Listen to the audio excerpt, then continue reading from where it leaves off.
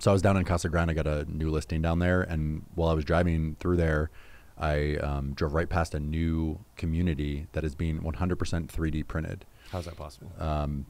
Well, so if you look on site, it literally looks like a 3D printer that's like 2 stories high, and it slowly prints the house. But here's the cool part: inside they put drywall over, so it looks like it's finished in the same way. Because like there's some 3D homes where it looks like it's made of like layers of concrete, and it looks kind of weird.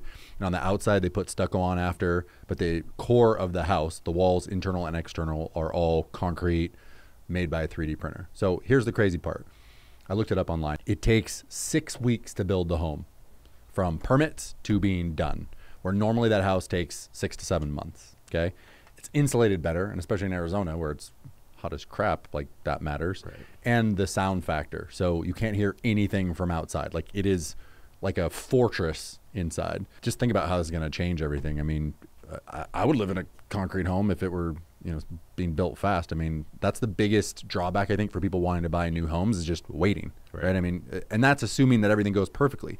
That 6 or 7 months is like best case scenario. Usually it's like 10 to 12 months. So I mean, this could be a game changer. It's really interesting.